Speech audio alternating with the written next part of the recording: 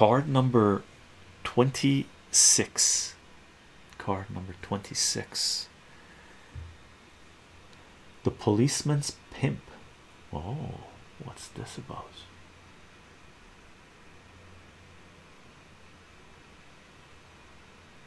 I wonder who the two ladies are. Is that what it implies? Ladies of the night? Prostitutes? Maybe. Beautiful artwork. Look at that. Just magnificent. It's the color scheme on it. Wow.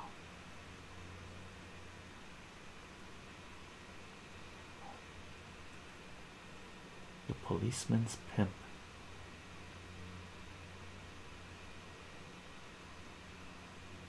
Cool. Let's take a look at the writing. Jack Ruby. This is Jack Ruby.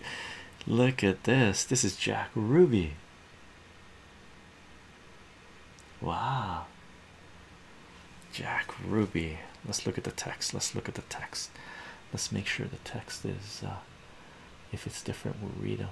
So from his days, yeah, same. Ruby Sellers, yeah. His pals, yeah. On June 7th, yeah. That's the same. Richard Nixon. What do we got? Richard Nixon, yeah. And it ends with conspiracy. Okay, cool. So the revised edition looks like it's the same as the original. So let's read card number 26. Policeman's Pimp.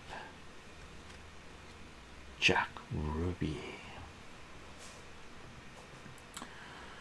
From his days as Sparky Rubenstein, errand boy for Al Capone, to his ownership of a string of Dallas nightclubs where policemen got professional treatment, Ruby was, quote, one of our boys, end quote, according to the mobster Johnny Rossilli, with whom Ruby met twice during the month prior to the assassination.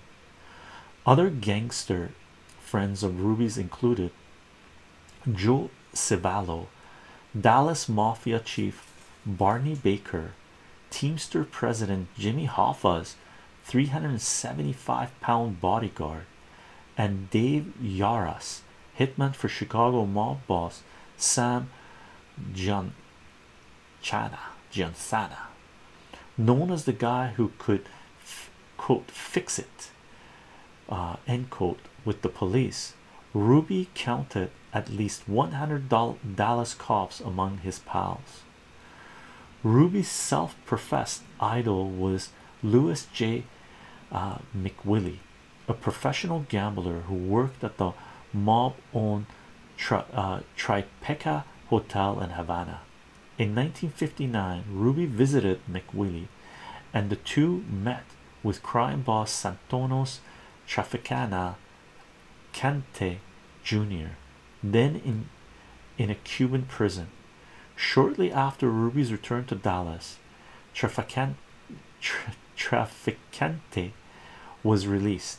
The House Select Committee on Assassinations suspected Ruby, acting as a gangland courier, had bought Traficante's freedom. During the 6-month period that included his Havana trip, the FBI interviewed Ruby 8 times as a quote potential criminal informant, end quote. For Ruby, this was not a first. In 1947, while still in Chicago, he quote performed information functions, end quote, for the staff of then Congressman Richard Nixon. We got a Nixon connection. On June 7th, 1964, Ruby told the Warren Commission his life was in danger, in quotes. Gentlemen, he said, if we want to hear further testimony, you will have to get me to Washington soon. I want to tell the truth and I can't tell it here, end quote.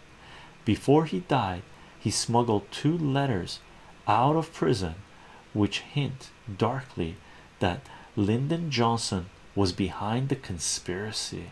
Wow, wow, wow. Interesting. Interesting.